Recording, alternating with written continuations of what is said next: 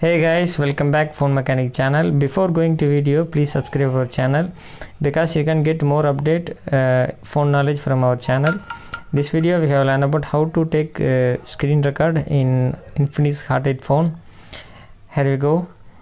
First of all, open notification area and you can see now left side here screen recording, silent screen recording, and you can choose with voice or without voice screen recording from here.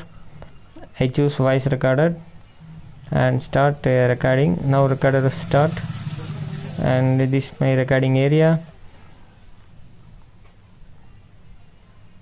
and move sweep your recording for tutorial purpose also, and just stop from your phone volume power button, stop your recording, and you can see now file here saved notification area.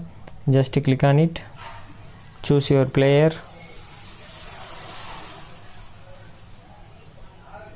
click allow. Now go it full screen. Now now our recording is going on. Yeah, this is a sample video.